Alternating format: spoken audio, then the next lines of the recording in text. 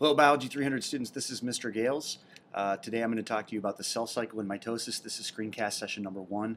If you're in Mr. Parker's or Miss Wolf's biology classes, you're going to use the same materials that my students are using. If you happen to have a different biology teacher, a lot of the materials that we'll use are very similar, but you may have some slight differences from what we're using. As we get started today, make sure that you've got your two-column note paper ready so that you can take your notes, or if you've already taken your notes, make sure that you have them out so you can review them as we go through this screencast. Now I'm going to move forward to the next slide here that has the learning targets for the screencast. As we watch this screencast and go through the presentation, you should be able to define somatic cells and give an example. There will be several that we'll talk about. You should provide at least 3 reasons why cells divide. You should be able to explain what a chromosome is and what one is made up of. You should be able to describe the relationship between DNA, histones, chromatin, and chromosomes. You should be able to explain what the diploid number means, and you should be able to identify the components of a double-stranded chromosome. Okay? So as we go through this video, just make sure that you're paying attention to those learning targets, and at the end of the video we'll come back and review and see how you did. I'm going to begin here with a short video clip. This video clip introduces the notion of cell division and kind of explains why it's important. So as the video plays, I'd like you just to listen for why cells divide. Nearly every organism that is made up of many cells begins life as the single cell of a fertilized egg. That single cell divides over and over again until eventually an embryo is formed that is made up of trillions of cells of many different types. Over time, the embryo develops into a baby. And even at a very young age, some of the baby's cells begin to wear out. In fact, in a typical human being, every second of every day witnesses the death of about 50 million cells. Therefore, new cells must be constantly produced to replace old, dead, and damaged cells. For cells to reproduce themselves, whether in a developing embryo or in a fully grown adult organism, certain definite steps must be followed to assure that the new cells will contain exactly the same genetic material or genes that were originally present in the parent cell. And the essential process underlying the reproduction of cells is called mitosis. Mitosis is defined as the duplication and division of the nucleus of a cell and its chromosomes during cell reproduction. Scientists recognize 4 distinct stages of mitosis. First is prophase, second is metaphase, third is anaphase, and fourth is telophase. An average of about 6% of a cell's total lifespan is spent in these 4 stages of mitosis, while the other 94% of its life is spent in a stage that is not considered to be a part of mitosis, called interphase. All right, so as the video played, you were sort of introduced to the life cycle of the cell. You saw the various phases: prophase, metaphase, anaphase, telophase, and the major life stage of the cell, which is interphase. But really the big idea was why cells divide. So there were some ideas mentioned there. You may have heard something about growth. You may have heard something about repair to damaged cells. We'll come back to that in just a minute. But before we do discuss why cells divide, I want to talk about the kinds of cells that we're discussing. We're looking at somatic cells. Somatic cells are the cells that make up the body of an organism. The word somatic comes from the Latin word soma, which means body. There are some examples of somatic cells that are here on this screen. The picture on the left-hand side here is of neurons, nerve cells, which are examples of body cells. These are red blood cells, which are also somatic. Additionally, somatic cells examples could include muscle cells, bone cells, skin cells. Generally speaking, somatic cells are any cells that are not involved in sexual reproduction. So we're talking about all the cells of the body except for sperm or egg. Even plants technically have somatic cells or body cells, even though we don't think about plants having bodies. Here we have the picture of a series of Elodea cells. You might recognize them from the cell lab that we did. Those are also somatic. They're not involved in reproduction. So when we talk about cell division in this unit, we're really looking at the division of these somatic cells. So why do cells divide? There are a number of reasons. First of all, some organisms are very simple and reproduce asexually. So the way they reproduce is through simple cell division. Another reason that cells may divide is for growth. If you noticed at the beginning of the video, it mentioned that we all start off as a single fertilized egg, and over time, as our cells divide, we grow by producing more and more new cells. Repair of damage. As we damage our cells, we get cuts or bruises or break bones. The way our bodies repair that damage is by producing new cells. Development. This is another characteristic of living things, whereby living things change their physical characteristics.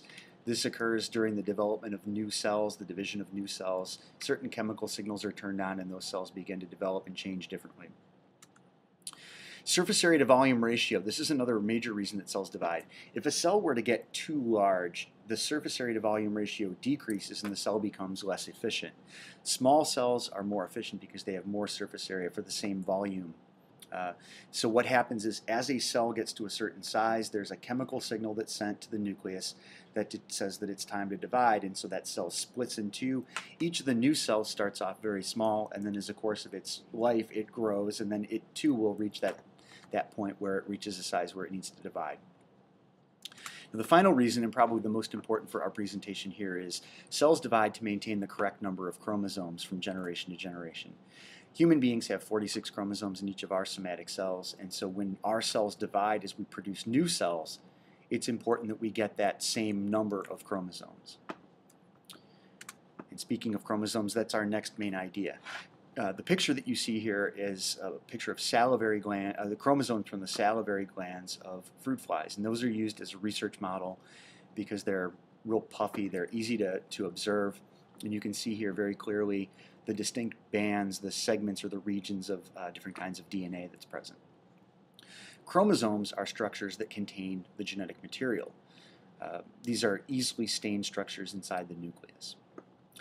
Now what I'd like you to do is, if you've got your unit packet, we're going to flip over real quickly and look at it on page 39. Now if you're in my class, Miss Wolf's class, or Mr. Parker's class, this is page 39 of your unit booklet for cell division. And again, if you have one of the other biology teachers, it's likely that you have a page very similar to this. We're going to look at a drawing which shows the construction of chromosome structure. Okay.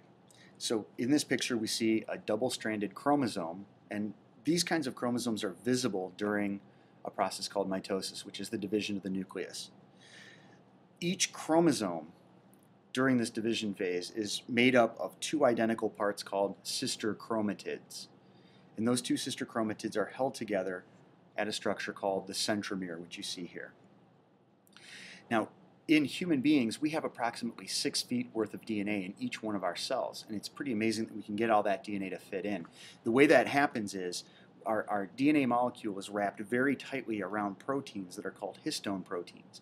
And that coiling of those proteins in DNA is further supercoiled, and eventually that gets coiled up into the material that we call chromatin, which eventually forms chromosomes. All right, so that diagram really focuses in on structure of chromosomes. We're going to jump back out into the presentation here and move on to the next slide. I mentioned the word chromatin there. When we look at chromosomes like we see here, this is the common chromosome that you would recognize from cell division. Those chromosomes are composed of chromatin, which is a mass of DNA and those histone proteins, which are used to wind them up tightly into a compact shape. During the majority of the cell's life, the genetic material exists as this chromatin material. You cannot see it. It's indistinct in the nucleus. Only during cell division can you actually see chromosomes. So again, this DNA double helix wound tightly around the histone proteins to form structures called nucleosomes, which are then further coiled into the chromatin.